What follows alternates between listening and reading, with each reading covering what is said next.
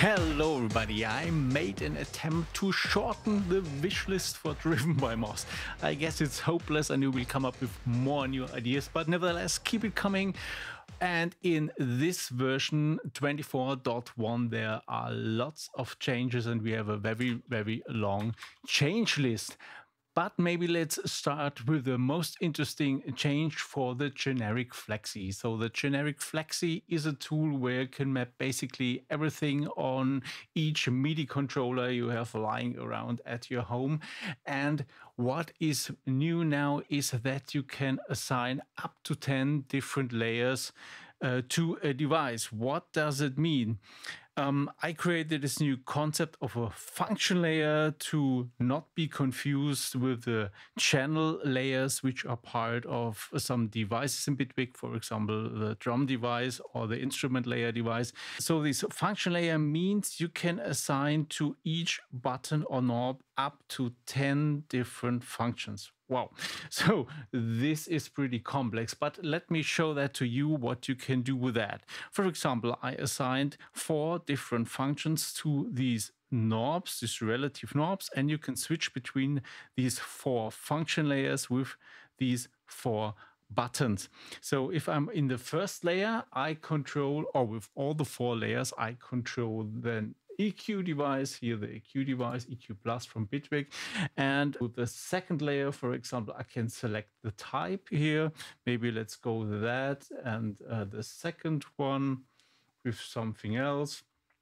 And so on. And then you can switch to the first one. So the first one controls the level, which does not make sense with that. Let's maybe go to the frequency. So you can change the frequency. And with the last one, you can change the Q factor as well. So if you don't have that much knobs, but lots of buttons, this is very helpful.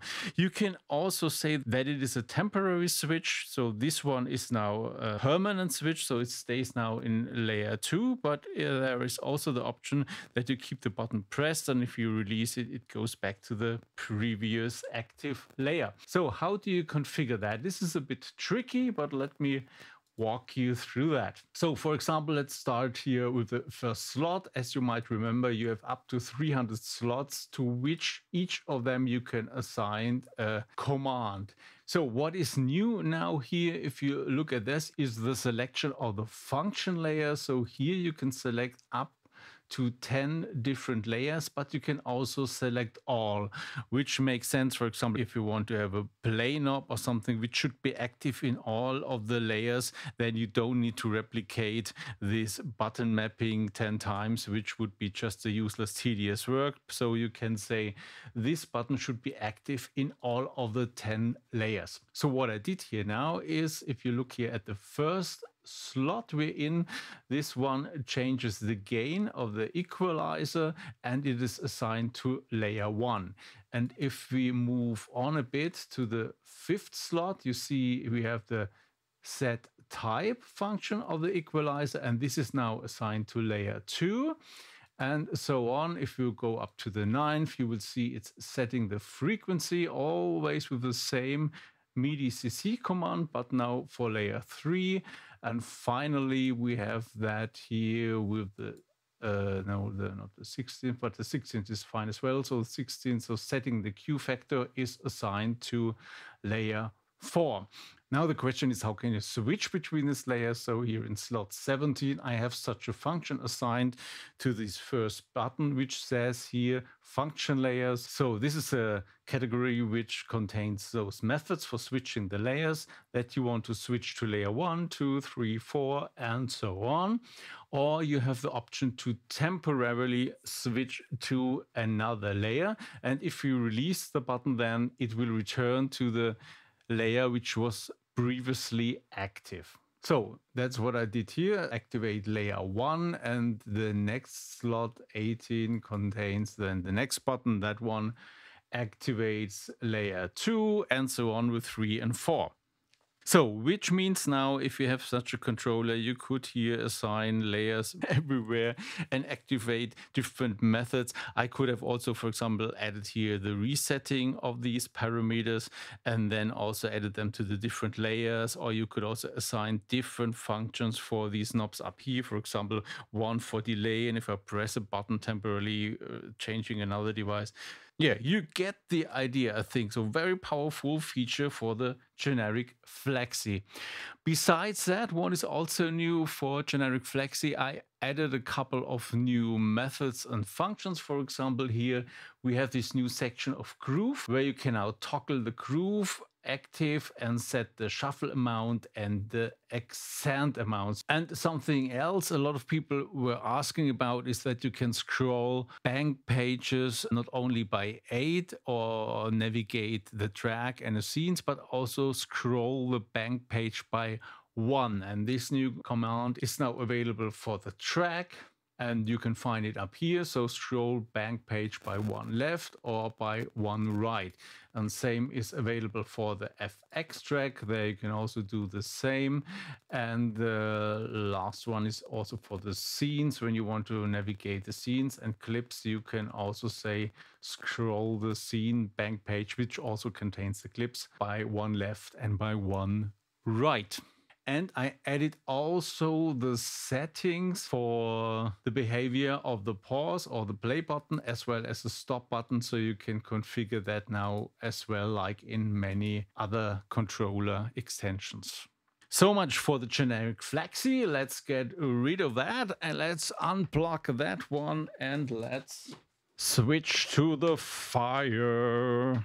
Something you notice straight away is the knobs are very bright and a bit flickering and annoying. And so normally you should reduce their intensity. And I did this now directly here as a default parameter. So if we add this extension the first time, it will be set to 20% of the brightness. So you don't have to adjust this setting all the time. Then there are some new features in the shift mode. So if you press shift, you get this mode where you, for example, can configure the arpeggiator repeat thing.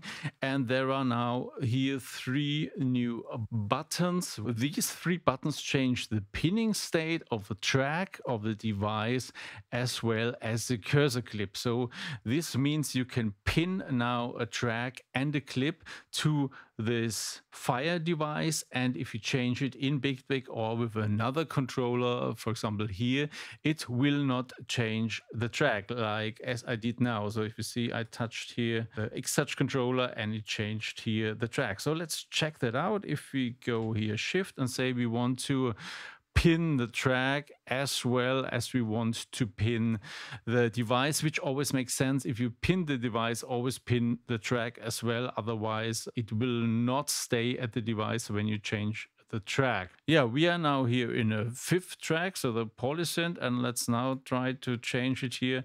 And you see we have now selected a drum machine, but that one is still on the polysynth track. And there is another new section here in this blinky shift mode.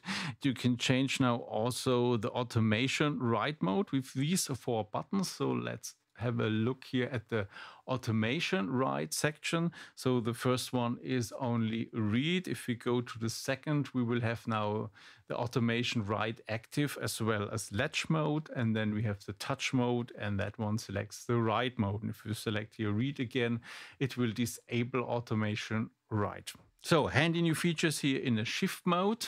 So next thing is a lot of changes for the good old Mackie HUI protocol, because some companies really decided that it's a good idea to use this protocol as their controller protocol, which is even much worse than the old Mackie MCU protocol. Yes, Yamaha, I mean you. And sorry for that.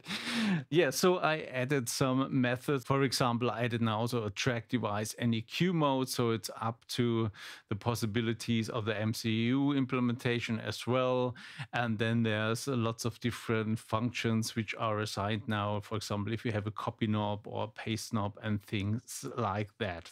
Yeah, moving on to another old protocol that developers and companies especially still love, the good old Mackie MCU protocol.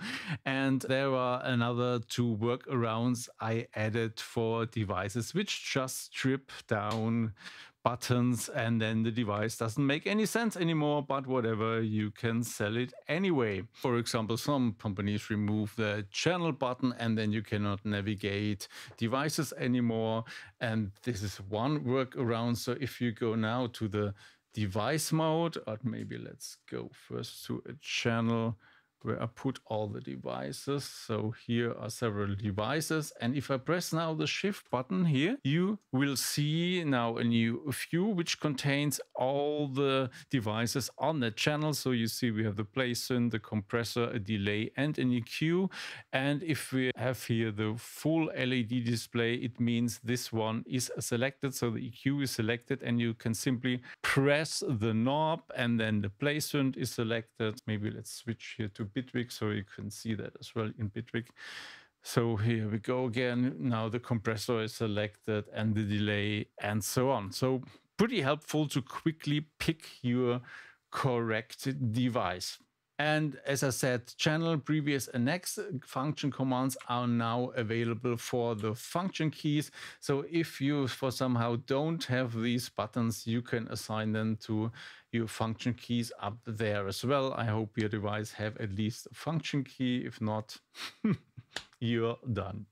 So then there are some smaller changes to other devices as well. Maybe let's switch to the push now, which also has some nice new features. So one new feature which is available for all devices which have a grid display, namely APC 40 Mark II, the Fire, the Launchpad, the Machine Jam, Oxy One, and the push here. And this feature is that in the play view, you only see the root nodes. Some people requested this because if you have all the other buttons colored as well, it's quite bright and might be a bit annoying. But I added an option for that, so you can toggle that. Let's have a look at the push. Here is a push. And here you see this new setting here in play and sequence, turn off scale pads, which is now on. And if I switch it off again, you will get back all of the pads colored. But as you see, it's quite bright and this is something you might not want to see. So here's now the option to switch that off. And this gets also applied in the poly sequencer, where you also have in the lower part this play area, and there you can also have this not so bright view.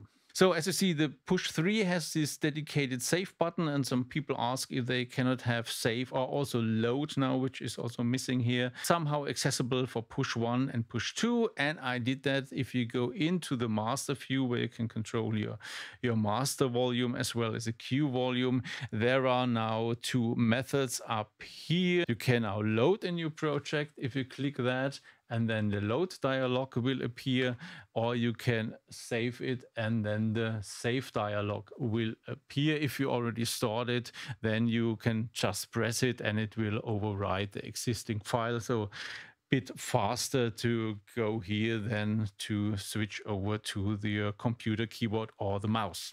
Another thing I noticed is if you go to the session clip, which is here empty currently, but nevertheless, and in the session clip you activate to see scenes and clips, the knobs didn't have any function up there. So I changed that you can now also control the volume of the tracks with the knobs in that mode. And I think this is quite helpful, that if you want to start and stop scenes here and your clips, and then you still have the option to change the volume without switching back to the mixing mode, and you still can see here your scene names or clips. And this does also work if you switch to scenes. So if you see in the scenes here, it's also still controlling the volume, as well as if you switch to markers, where you can see your markers in the project, and then you can also still control the volume and, for example, switch to different parts of your song with the markers. Another feature that got requested is if it would be possible to display the chords you are playing here, and I thought that would be quite an interesting feature. So also you see the notes. If you play here the C, you will see that's a C in a display, and if you play more, you see it's now 2, and if I play 3, it will detect a chord. So we have a C major chord here, and D minor, E minor, F major, but also some more complex stuff you can detect, and so on. Then there's quite some stuff for the SL Mark III, some details, improve the layout, but the most interesting thing is that they also can edit the first instrument of a track, which makes it faster, that you can switch, for example, from a delay to the drum machine and such things. And yeah, these were the main big things, besides some smaller changes for other devices. And at least I could cut the wish list in half, but there's more to come and I need to do more with that. And I hope you like it, dig it, and until next time, make some funky music.